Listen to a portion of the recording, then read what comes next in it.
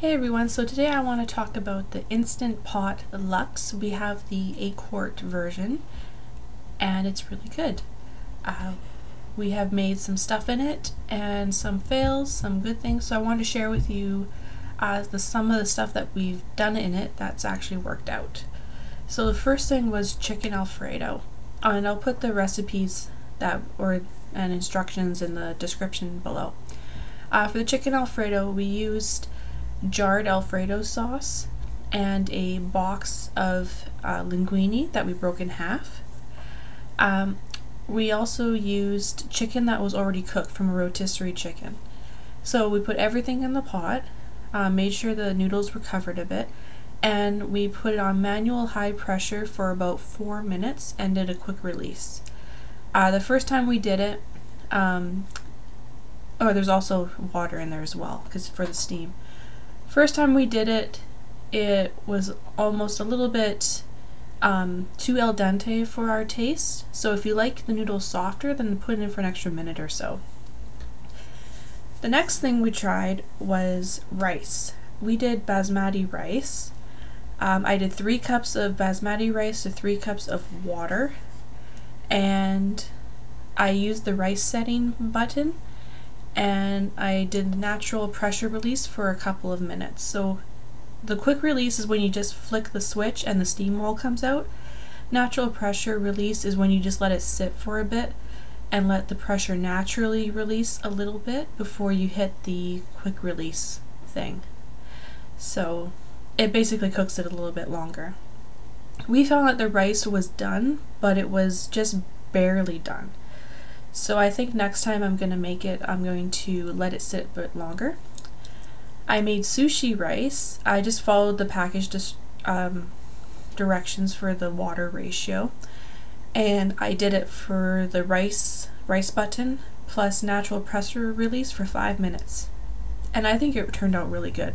Boyfriend said it was a little bit soft, but I think that was in contrast to the basmati, which was a little bit, not hard, but just barely done.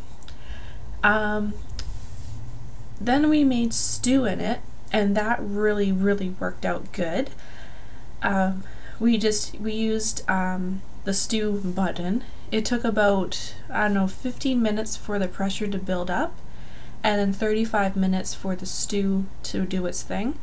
And it was a little bit watery afterwards, so we just gradually added flour and whisked it in until it thickened up, and it was delicious.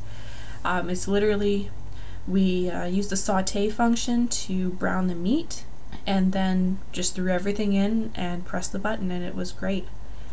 The other thing that we made was a whole chicken, and this one I really liked. It doesn't make it like crispy like a rotisserie chicken, but it's very tender and moist, so it was really good. We just put the chicken in with it comes with this little cup thing, two cups of water, and we actually tried to brown the breast part first, but it didn't really seem to make a difference, so I would skip that step. And yeah, we just shoved in some onions and limes and cilantro into the cavity and sprinkled it with salt, pepper, chili powder, and put on some cilantro, garlic powder, and lime slices, and it was really good. We did, I think we cooked it for 25 minutes, but it depends on the size of your chicken. So I just guessed, and it was definitely done. Some of the meat had fallen off the leg bone a bit, but it was still really good.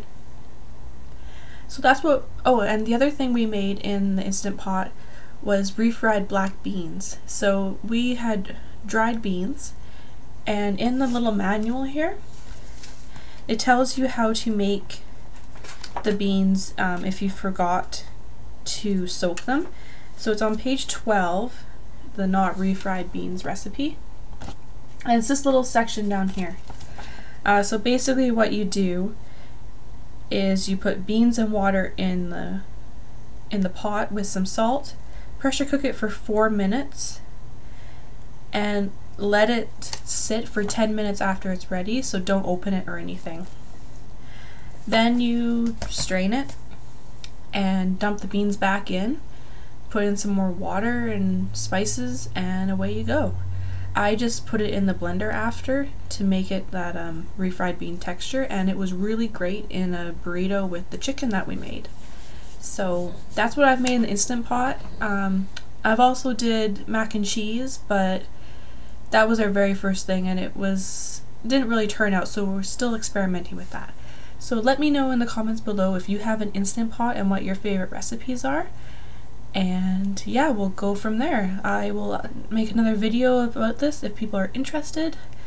If not, hope you have a good day, and thanks for watching.